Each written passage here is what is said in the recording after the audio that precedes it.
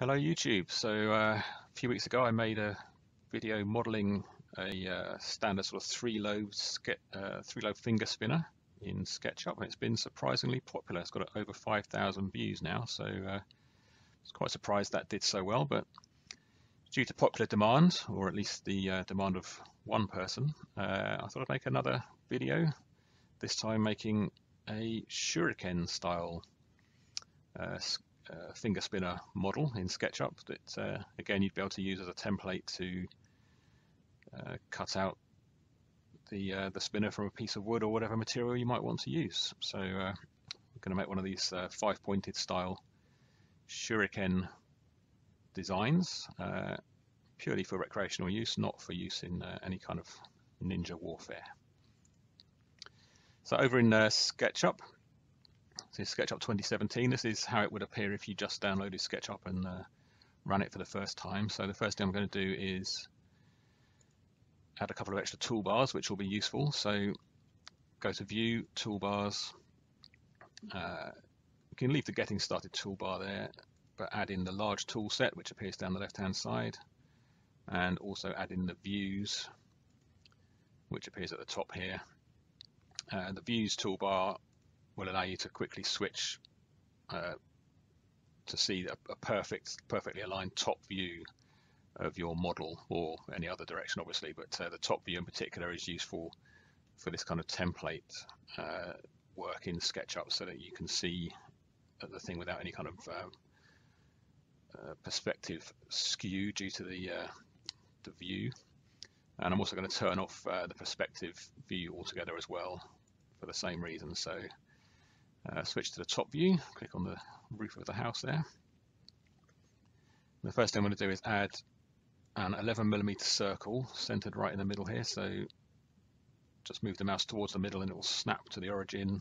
Click, drag out, and then type in 11 for 11mm. You can see in the standard view the 11mm circle is tiny, so roll forward on your scroll wheel to zoom in until that looks like a reasonable size.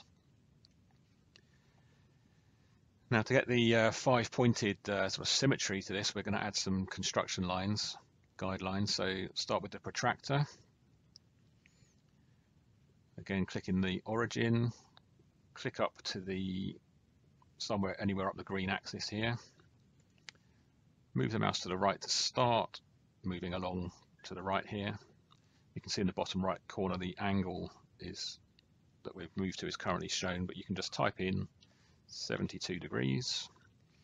72 is the magic number for getting five-pointed symmetry. 360 degrees divided by 5 is 72. And then we can start again, click on the line you've just drawn, start moving around, move around 72 degrees, and repeat that again. And once more.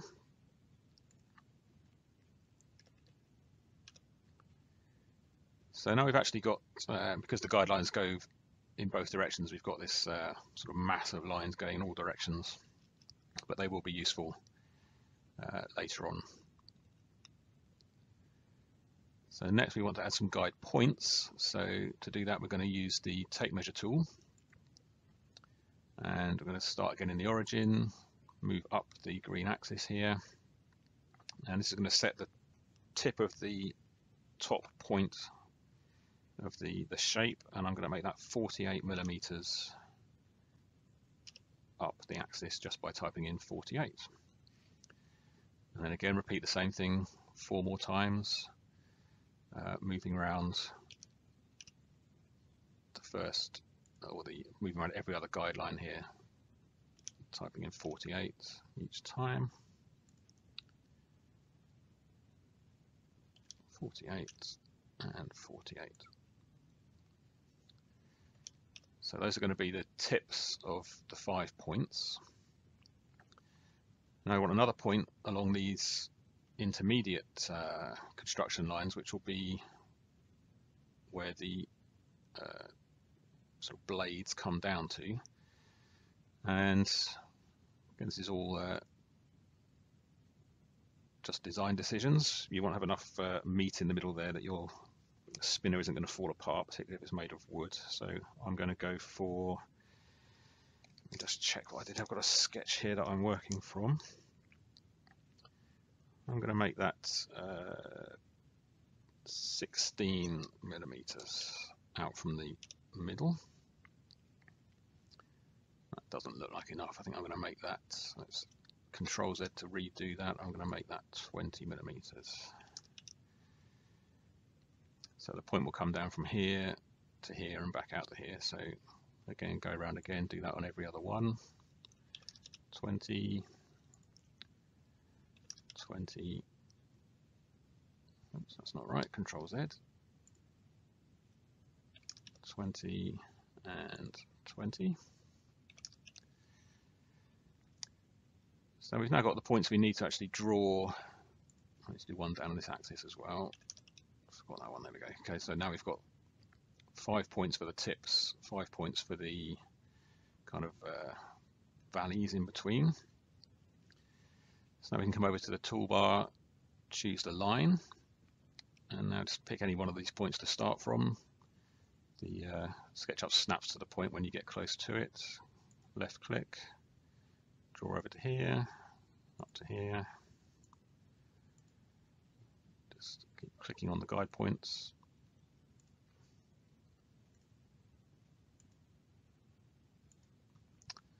Okay, and that's the basic 5-pointed shape. So you can see here the arms here aren't quite parallel with each other. That's just a function of where this sort of valley point here is. So you can even try moving that. Press M to move. Click on the point there. You can then try moving that in and out a little bit and see what you like. You would need to go and move all the other ones equally, obviously, to match if you do change it. I'm going to leave mine as they are. So this is quite a nice sort of Christmas star effect, but to make it more shuriken-like, we need to have a little cutout here. And so to do that, we're going to draw circles centered not quite on these points here, but just centered a little bit further out. Let's just try drawing a circle on that one there and see how that looks. So C for circle. Draw a small circle there, make it a size that you can easily drill out with a drill. So let's say we'll make it 3 millimeters radius. That looks a bit small. What about 4 millimeters radius? Maybe a bit bigger, 5. Let's go for 5. So that's 5 millimeter radius, so a 10 millimeter diameter drill bit needed to drill this hole. That doesn't look too bad actually. I think I might just use those guide points there for my circles. Let's sort of cut this one out and see how it looks. So to cut it out, space to select. Select the face there and press delete to delete it. Delete. Select the lines. Press delete on your keyboard to delete. I think that looks okay. So let's do that for the other 4 points. Back to the circle tool. Circle there. 5 millimeters radius.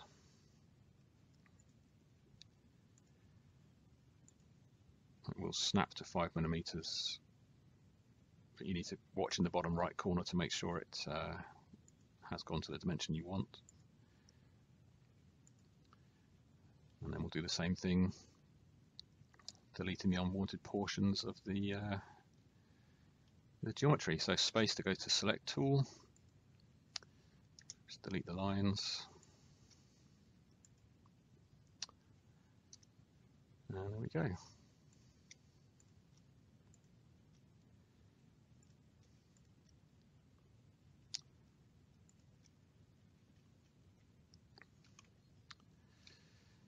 Oops, I just moved the view, so click the top to get back to the perspective view, and it's shift and middle mouse button to pan up. Select, delete, delete, delete. And we can also select the circle in the middle there and delete that. And there we have it. That doesn't look too bad. So at this point I'll save this before something horrible happens.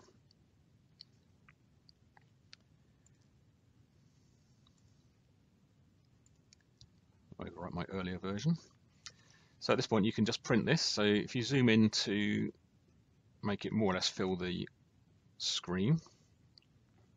Now to print this in a way that you can use it as a template, you want it to come out on the page exactly the right size given the dimensions that we've set. So to do that, File, Print, and in the Print dialog, go to the Print Size section here. You don't want it to fit to page. You don't want to use model extents. You just want to ensure that the scale here is 1:1. So whatever these numbers are should be the same in both boxes. This is obviously 1 inch to 1 inch, although it's converted that to metric for me. And that should then print out exactly the right size. So let's do that. So here's the printout, and we'll just check the dimensions just to make sure the printout has got the right sort of scale. So if we measure across the middle here, you can see we've got just about 22 millimeters for the center bearing, so we know the rest of the measurements should all be in line with that. Because it doesn't matter too much if this black line is exactly 22 millimeters in diameter, because you're just going to use that center point and drill a hole which is exactly 22 millimeters based on that center point. So and likewise for these other 5 smaller holes, as long as you've got these center points, it can obviously be a few tenths of a millimeter off the black line and it will still work out perfectly well. And just to get the overall dimension, you can see it's about 95 millimeters. Let's start from the 10 there. 92, 93 millimeters tip to tip there. And if you work in old money, for whatever reason, I've got my old school ruler here. It's about 3 5/8 tip to tip that way. That printed template's all you need to go ahead and make one of these spinners from wood, but just for fun, let's continue modeling this and try and make it into a full solid object in SketchUp just to see how it looks. So you can see now if I pan up, pressing the middle mouse button and moving the mouse up, I can tilt the object over. You can see it has no depth, it's just a flat template. So to make it into a full 3D object in SketchUp, you either press P or just select the push-pull tool here. Hover over the face you want to push or pull so that it gets the dotted effect on it. Use the left mouse button to bring that surface up, and we're going to bring it up 7 millimeters, which is the width of a standard 608 bearing.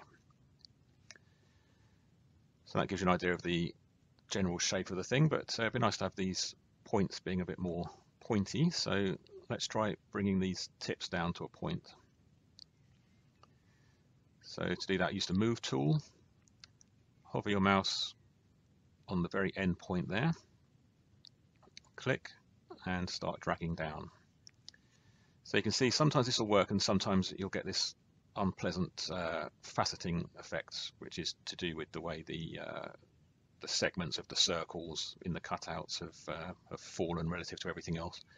So to avoid that, what I'm going to do is cancel that move operation, and I'm just going to quickly come in here and add a line between these 2 points using the pencil tool. Again, just hover to use the use SketchUp to help you. You want to go right on the end point there, across to this end point here, and that now effectively creates a simple triangular face here which we can manipulate. So M to go back to the Move tool, hover on the end point, move it down, Make sure you're moving on the blue axis, which means it's moving exactly vertically. And we want to move it down 3.5 millimeters, which is half the width of the object we just created. And we need to do the same thing on the underside. So again, quickly create a line between these two endpoints. Middle mouse button to pan the object round again. M for move, select the endpoint and move it up to coincide with the one that we moved previously. And now we have a sort of pointed blade on that one point, and I'll quickly do the others.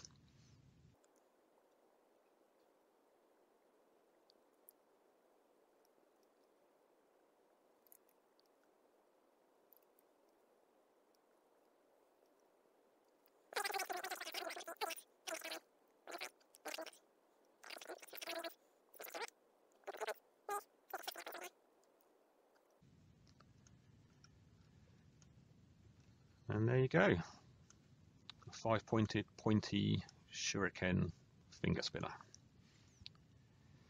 And there's obviously many more things you could do with this. You can change the proportions, the number of points.